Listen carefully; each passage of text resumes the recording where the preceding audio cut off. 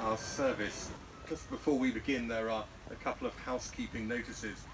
First of all, after the dedication of the stone, wreaths will be laid. Just 3 wreaths will be laid during the service itself. But if any of you have wreaths or other floral tributes which you wish to lay afterwards, then please do wait until after the blessing, and then feel free to come forward. You've all got an order of service, hopefully, which looks something like that.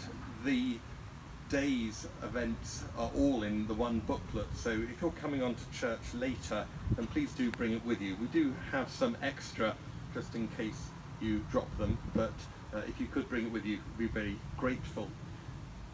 The church service is the anchor point for today, because today is the 100th anniversary of that first memorial service to all of the Liverpool Scottish Regiment, and in particular to Noel Chavasse, which took place on the 29th of August 1917.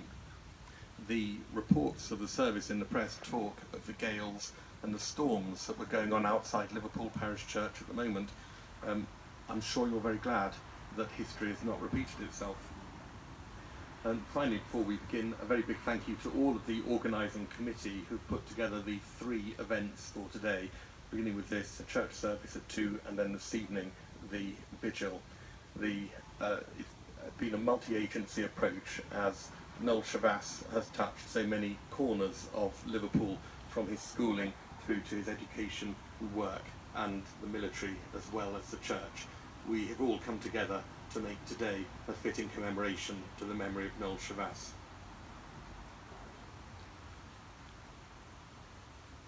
So let us stand as we begin. We gather to commemorate Noel Chavasse and to celebrate both his bravery and the service he gave to his fellow soldiers. As we remember him, we also remember with thanksgiving and sorrow those whose lives in world wars and conflicts past and present have been given and taken away. Let us pray. Almighty and eternal God, from whose love in Christ we cannot be parted, either by death or life, hear our prayers and thanksgivings for Noel Chavasse and all whom we remember this day. Fulfill in them the purpose of your love, and bring us all with them to your eternal joy, through Jesus Christ our Lord. Amen. Most holy God and Father, hear our prayers for all who strive for peace and all who fight for justice. Help us who today remember the cost of war to work for a better tomorrow. And as we commend to you lives lost in terror and conflict, bring us all in the end to the peace of your presence, through Christ our Lord. Amen. So let us join together as we pray with confidence, as our Saviour has taught us. Our Father, who art in heaven, hallowed be thy name. Thy kingdom come, thy will be done, on earth as it is in heaven. Give us this day our daily bread, and forgive us our trespasses, as we forgive those who trespass against us. And lead us not into temptation, but deliver us from evil. For thine is the kingdom, the power and the glory, for ever and ever. Amen. Would you please be seated as the Right Worshipful Lord Mayor of Liverpool, Councillor Malcolm Kennedy, comes forward.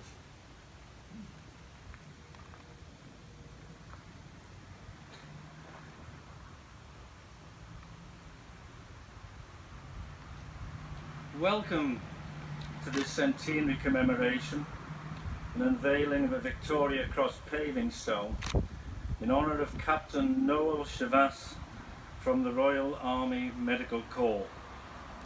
I would also like to offer a special welcome to the family of Noel Chavasse, and on behalf of the City of Liverpool, thank you all for attending and taking part in this commemoration service. The VC Paving Stones programme is a national scheme run by the Department for Communities and Local Government, which will see every World War I Victoria Cross recipient remembered in this way. In Liverpool alone, there will be a total of 10 stones unveiled, which will be sited in a location specific to where the individual was either born or may have lived.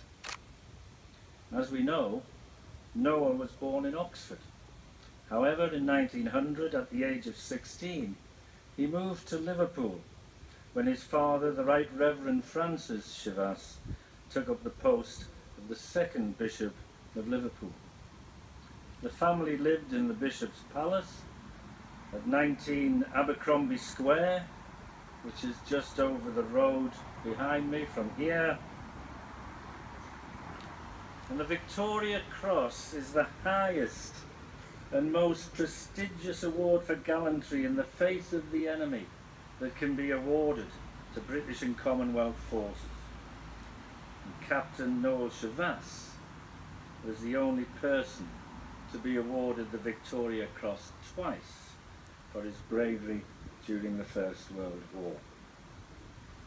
Noel Chavasse was a courageous medical doctor whose selfless actions saved many lives. He had been set for a brilliant career in medicine, but instead he became one of the most extraordinary soldiers Britain has ever seen, and we are all incredibly proud of him. The action for which Noel Chavasse received his bar took place between the 31st of July and the 2nd of August 1917 during the Third Battle of Ypres in Belgium, which was an attempt to recapture Passchendaele Ridge. Soldiers from Britain, Canada, New Zealand, Australia, South Africa, India, Belgium and France fought and died together on the battlefield, resulting in the loss of around 325,000 Allied troops.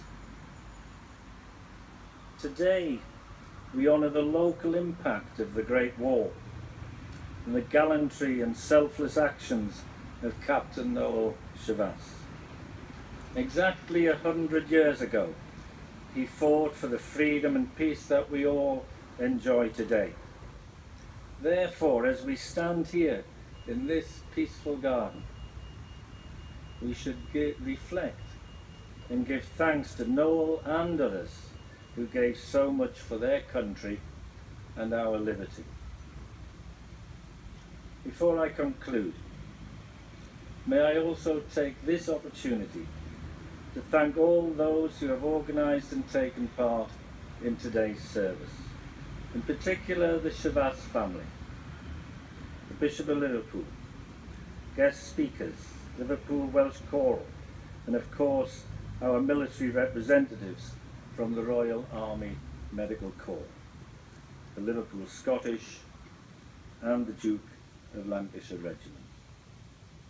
I'd also like to thank the University of Liverpool for supporting this event and for authorising the installation of this stone in these wonderful and fitting gardens. Ladies and gentlemen, it's now my pleasure to invite Rachel Sinfield, the great niece of Noel Chavasse, to tell us more. Thank you.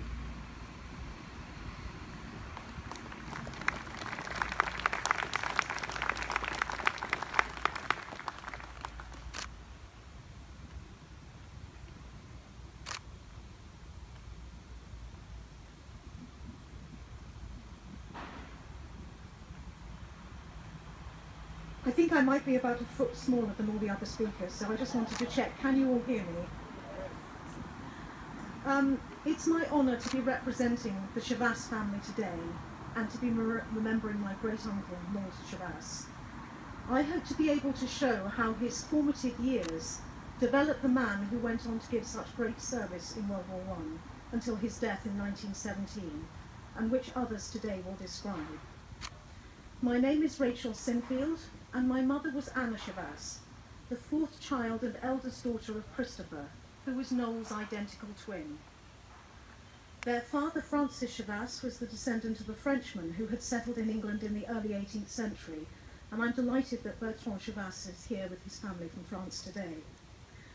The family tended towards medicine and the church, and Francis was rector of St. Peter le Bailey in Oxford. His wife Edith was the daughter of a vicar, and together they had 7 children. The eldest was Dorothea, then Noel and Christopher were born in 1884, followed by non-identical twins, Marjorie and May, and then brothers Bernard and Aidan. Francis Chavasse went on to become principal of Wycliffe Hall, the college in Oxford which prepared students for ordination in the Church of England, and at 12 the boys were cycling back and forth to Magdalen College School and had every expectation of completing their school days in Oxford. But as the Lord Mayor said, in 1900 their father was appointed Bishop of Liverpool.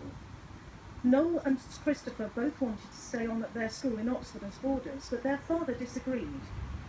Francis felt very strongly about home and family, and he considered that it was important for their moral and mental development that they all stayed together during their formative years. So age 16, the boys were enrolled at Liverpool College to be prepared for university. At the college, Noel became involved with the Holy Trinity Certified Industrial School for Boys in Grafton Street, Totsteth Park. The aim of this institution was to rescue deprived children from, and I quote, present wretchedness and vice and from future criminality, close quotes. As a volunteer, he led sing-songs and Bible readings, organised games, and went on to the school's annual summer camps, showing the same concern for his charges that he later displayed for the soldiers in his care. It was at Liverpool College that both boys showed outstanding ability in athletics, with Noel setting new school records in the 100 yards, 400 yards and the mile. At Oxford in 1907, Noel and Christopher both won blues for running against Cambridge, and they both ran in the heats for the 400 metres to represent Britain in the Olympic Games of 1908. In his final years at Oxford, Noel also played in the college rugby team. He wrote home, "I must say you do get to know people well when you are both battling and sweating to win a match for your college. Altogether a much decenter thing than winning pots for oneself. I can't help but think that this level of physical fitness and sense of teamwork are inner resources that Noel would draw on later." Noel's academic process and sense of vocation were equally strong. He read natural sciences at Oxford, where he gained a first-class degree, and began his postgraduate studies for medicine there, and in 1909 he returned to Liverpool and joined the medical school of the university as a full-time student. His studies in Liverpool included work in several new fields, including vaccination, bacteriology and infectious diseases, and once qualified, his first post was as house surgeon at the Royal Southern Hospital in Topsford, which provided medical care for the poor. And it was from this hospital that he joined the Royal Army Medical Corps, and through them the 10th Battalion of the King's Liverpool Regiment, known as the Liverpool Scottish. When Colonel W. Nichols, commanding officer of the Liverpool Scottish, offered his battalion for service at the front, Noel was sent to Chester to examine and vaccinate recruits. He was terribly afraid that he was going to be left behind, and in a letter home he said, "I have a great longing to take care of a regiment. When I go out with the Scottish boys, I feel quite paternal and love keeping them fit and dressing their minor injuries. I think it is the pastoral spirit for the care and cure of their bodies instead of souls, although I do care for their souls too, only it is not my business to cater for them. If ever I get to the front with a regiment, I shall almost shed tears of joy." I will leave others to take up the story of Noel's military record, but I'd like to make two final points from a family perspective. Noel's sense of family was very strong, and the other great love of his life was in fact a cousin, Gladys Chavasse. We know of his interest in Gladys from a visit he made to her family in 1910, but it was not until the death of her father, who did not approve of their match, that Noel plucked up the courage to propose to Gladys. Alas, despite this extended courtship, they were never to marry, and Noel's last message to Gladys was from his deathbed, and he said, "Tell her that duty called, and called me to obey." Of course, the Chavasse family was only one of many families in Liverpool and beyond whose direction and lives were permanently affected by the First World War. Noel's death came just weeks after the news that his younger brother Aidan had been lost in battle. Apparently their mother never really fully recovered from the shocks that the war had dealt her. Every year on the anniversary of Aidan's death, she dreamt that he was calling to her from no man's land, and on the eve of the 10th anniversary she died. I'd like to finish with words from my grandfather Christopher. As he approached the end of his life in the early 1960s, he wrote to a friend, "My loss of my twin was like amputation. I felt half of me had gone, for we were extremely close. I still mourn my Noel every day of my life, and have done so for 44 years. I still seem to think things over with Noel, and to feel that he might walk into the room any minute, and sometimes I wake in the morning feeling that I have been with him in my sleep, and I believe that our spirits have been together." To continue Noel's story, I'd like to hand over to Bill Sargent. Thank you.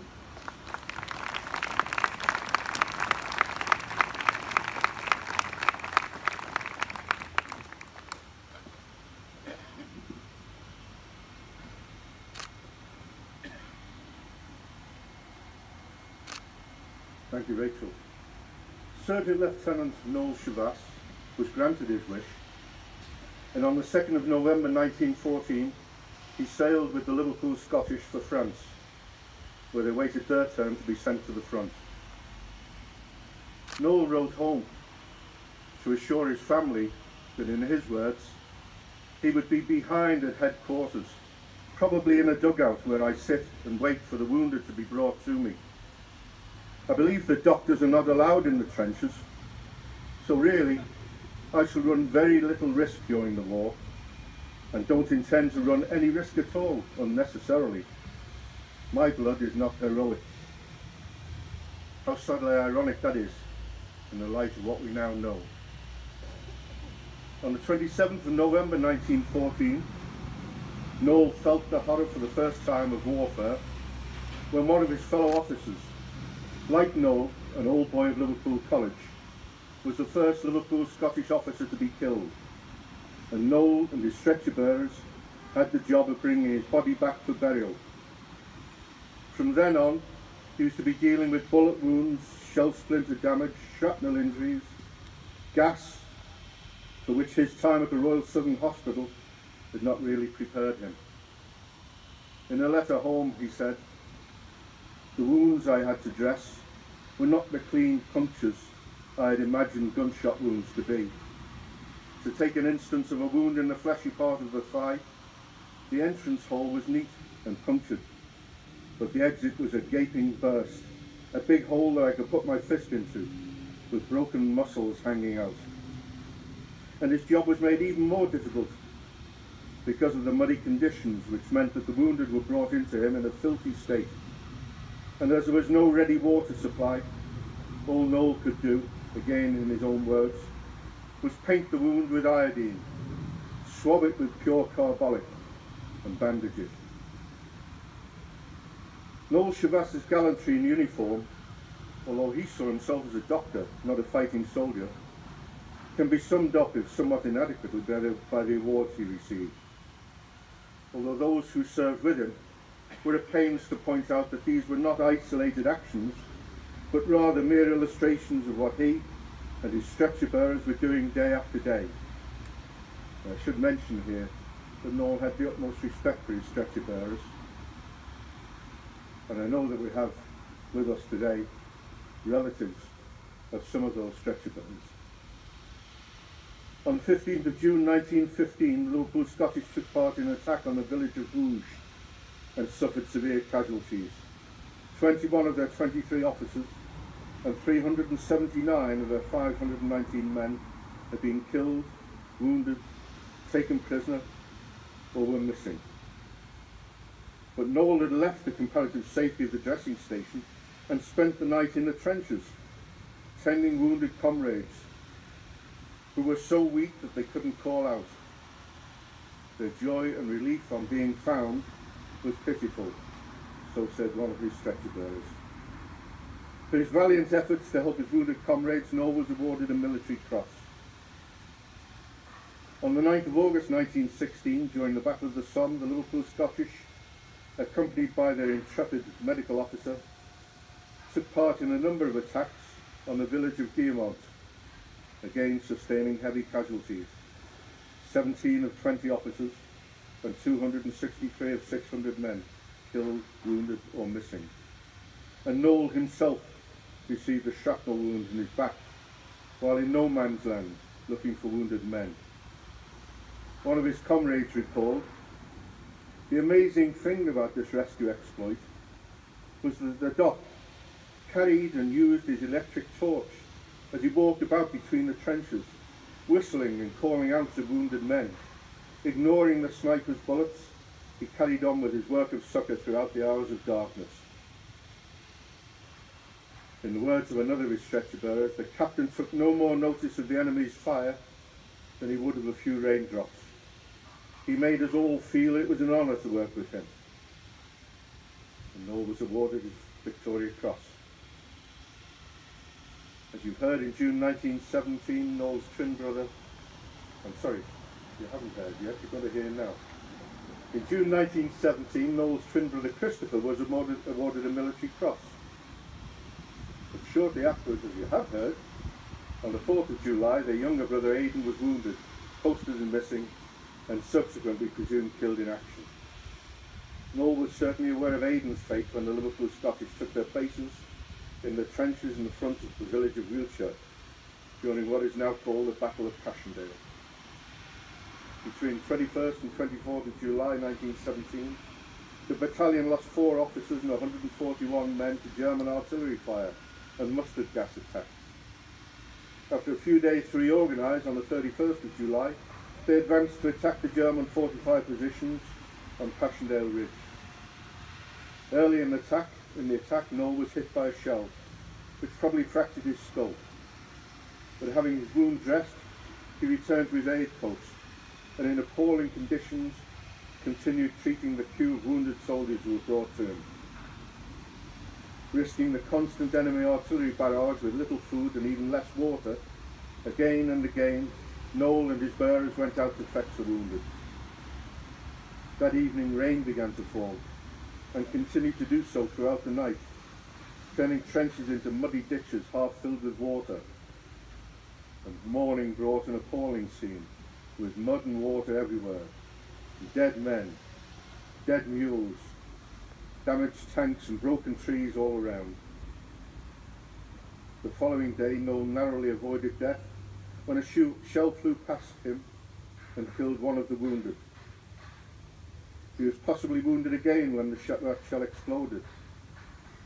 And Henry Willink, later Sir Henry, whose sister Beatrice was later to marry Noel's twin Christopher, and who was serving with the Royal Field Artillery at the time, wrote home to say that Noel had been wounded 3 times before he received the wound which was to kill him. Despite his own wounds, Noel continued treating his comrades. At 3 a.m. on the 2nd of August, a shell found its way into Noel's dugout aid post, while Noel was dozing after a strenuous day. It exploded, and all the occupants were either killed or badly wounded. Noel received a number of wounds, the most serious being a gaping wound to his abdomen. Yet he still managed to crawl up the stairs and outside to seek help for the wounded. And he even examined his own wound, when the medical staff at a nearby dressing station, no doubt instructed to do so by Noel, went off to attend the other wounded. He was treated initially at 46th Field Ambulance by the only man at that time who had been awarded a VC in Bar, Lieutenant Colonel Arthur Martin Lee, before taken to Casualty Clearing Station number 32 at Brandwood, where he was immediately operated upon. At first it seemed that he was likely to recover from his wounds, but at 1 o'clock on 4th of August 1917, Noel Chavasse died, aged almost 33 years. He was buried next day in a small cemetery at Brandwood, his funeral being attended by many of his battalion and other colleagues, his medical friends, and the nursing staff, as well as all senior officers. Noel was subsequently awarded a posthumous bar to his Victoria Cross, making him the most highly decorated World War I soldier, and the only man to be awarded a VC and bar in the Great War. Henry Willing said of him that Noel had earned the Victoria Cross at least 4 times on the day he was wounded. And in the words of the Liverpool Scottish historian, there never was a man who was better loved by officers and men alike. There never was a man who gave himself more unsparingly in the service of others. The award of the bar to his VC was a fit reward, but only because there's no higher distinction. Noel Chavasse had given his everything, including his life, in his quest to serve his fellow men to his utmost ability. Who knows what he might have gone on to achieve if he'd been allowed to live. And now I'd like to hand you to the Colonel Commandant of the Royal Army Medical Corps, Brigadier Peter Fabricius.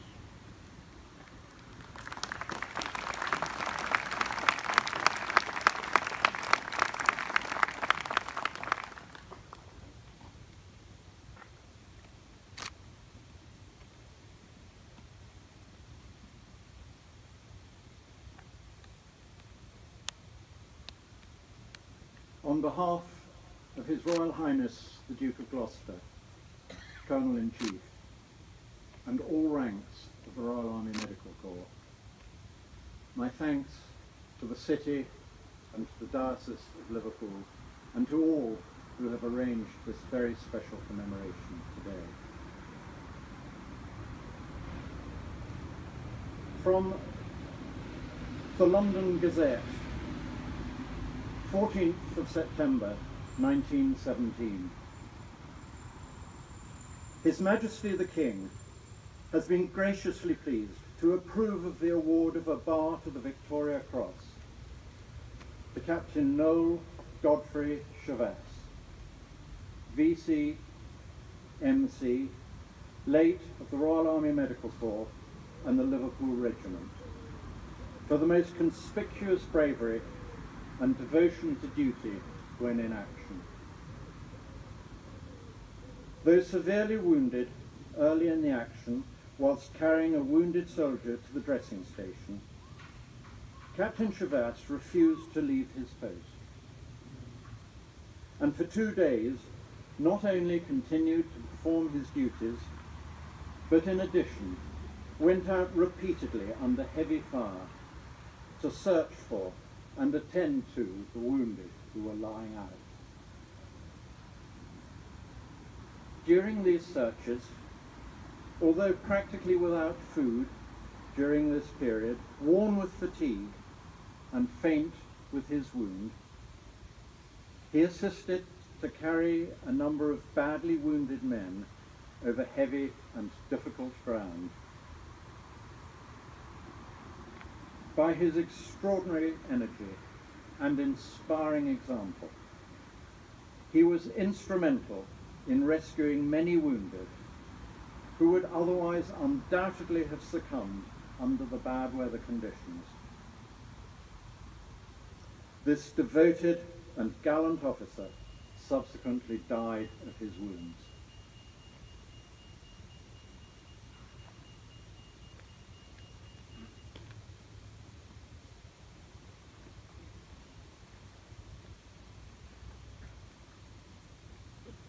please stand for the unveiling of the centenary stone by the Lord Mayor of Liverpool and the dedication by the Bishop of Liverpool, the Right Reverend Paul Bayes.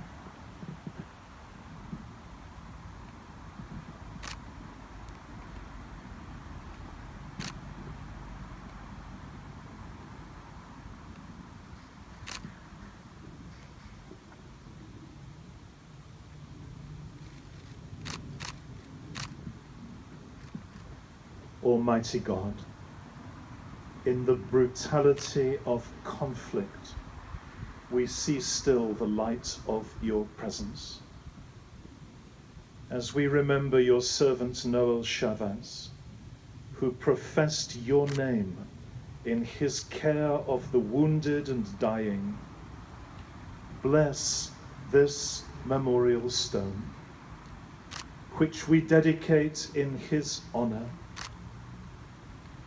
May his example never cease to remind us of the life that we are to share in Christ, who will transform our earthly bodies to be like his in glory, for he is Lord forever and ever. Amen.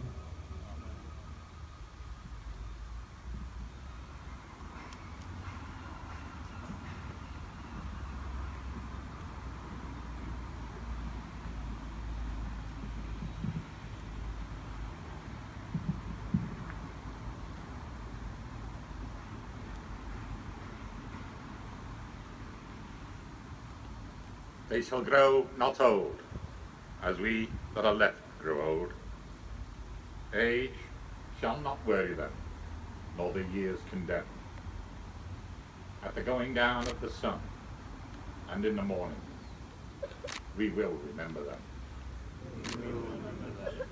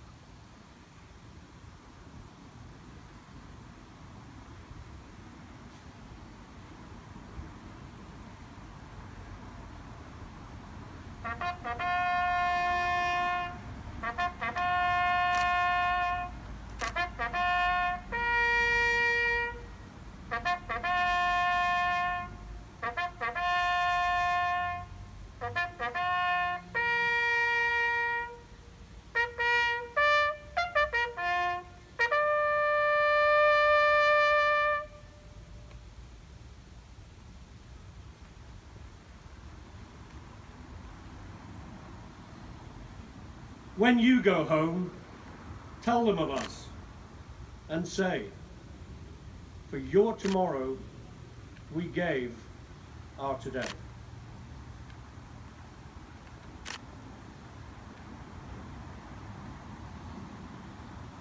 We remain standing as wreaths are now laid on behalf of the City of Liverpool by the Lord Mayor, on behalf of the Chavasse family, on behalf of the Royal Army Medical Corps.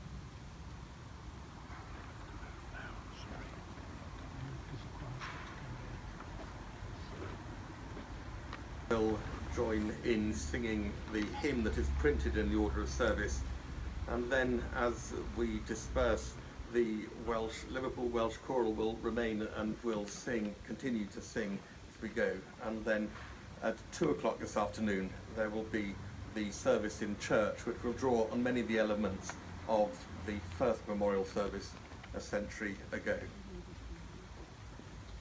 Let us pledge ourselves anew to the service of God and our fellow men and women, that we may help, encourage and comfort others, and support those working for the relief of the needy and for the peace and welfare of the nations. Lord God our Father, we pledge ourselves to serve you and all humankind in the cause of peace, for the relief of want and suffering, and for the praise of your name. Guide us by your Spirit. Give us wisdom, give us courage, give us hope, and keep us faithful now and always. Amen. Humankind, unity, peace and concord. And to us and all his servants, life everlasting, and the blessing of God Almighty, the Father, the Son, and the Holy Spirit, come down upon you all, and remain with you always. Amen.